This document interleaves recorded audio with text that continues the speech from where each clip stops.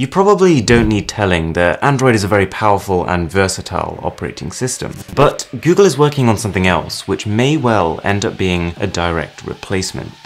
I've split this video into 4 main sections, and by the end of it, you should have a pretty clear idea of what all the fuss is about.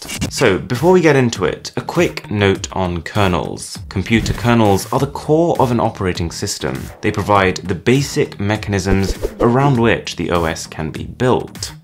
And a lot of Android's main problems come from the fact that it is based off the Linux kernel, which was not originally intended for phones, and in fact, Android, the software itself, was built initially for digital cameras. So from its very core, it isn't exactly specialized for what a phone needs to do. So what about Fuchsia? Well, this OS is based off a completely new kernel with 2 key benefits. It is designed with the smart, connected future in mind, and is much less specific in its code, and so built to work across a wider range of devices. They call this kernel Zircon.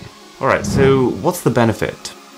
The reason that Fuchsia OS is so powerful is that this kernel lets it run on pretty much everything. Everything from smartphones and PCs to fridges and traffic lights.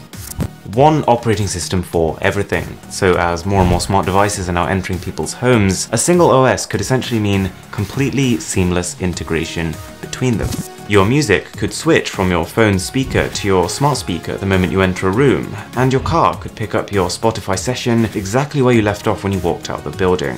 Also with Android, voice commands kind of feel like a tacked-on feature, whereas actually they have the potential to be even easier than interacting with your phone using your fingers. And so Fuchsia will kind of be built around this idea, alongside much tighter security measures. It could solve what is arguably one of Android's biggest downsides, and that is fragmentation. Fragmentation is the reason why a lot of these phones don't perform as well as their hardware is capable of. It's the reason why updates are all over the place. And it exists because Android is a bit of a jumbled mess. Android has software, kernel, and drivers all woven together in a slightly different configuration for each device. This means Google can't just push an update through to every Android phone out there. These 3 aspects have to be decoupled manually by OEMs like Samsung and HTC. Google has very little control over how people experience Android on 95% of phones. And this is a problem because these OEMs don't really have an incentive to keep your device updated. They don't have an incentive to maintain performance over 2 years that you might use a phone. If anything, they want your current devices to become obsolete, so you'll buy more hardware, which is where their profits are.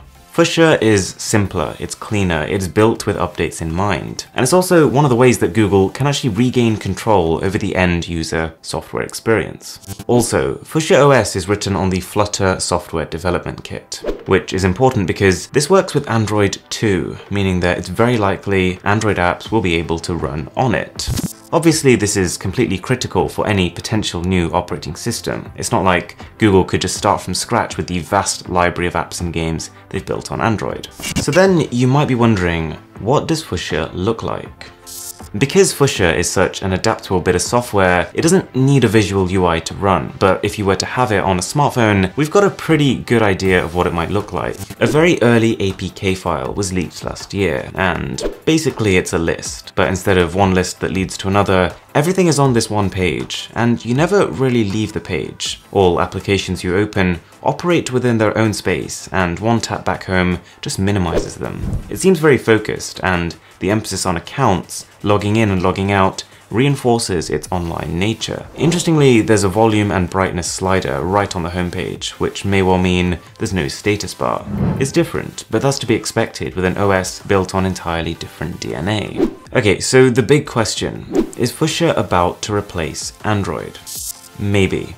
Definitely not in the next couple of years, but Google has dedicated enough resources to this project. They've actually got over 100 engineers working on it right now to kind of show that it's more than just a side hustle. This is a serious part of Google's vision of the future. In fact, only a couple of weeks ago we found out that Fuchsia is now already being tested on smartphones after a code change was found on the Honor Play.